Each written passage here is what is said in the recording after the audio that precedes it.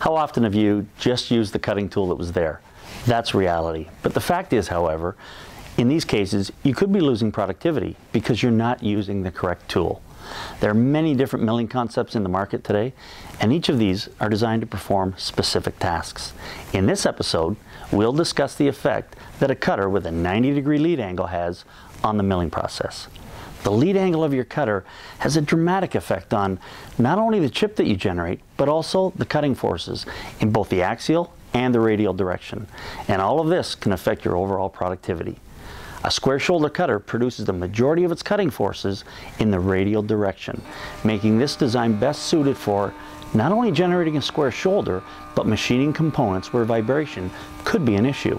With a square shoulder cutter, you get no chip thinning effect. The programmed feed rate per tooth is exactly equal to the actual chip thickness. In summary, a square shoulder milling cutter is a smart choice for components with thin surfaces, in cases where you have unstable fixturing, machines having weak spindles, and of course, when you need to produce a 90-degree shoulder.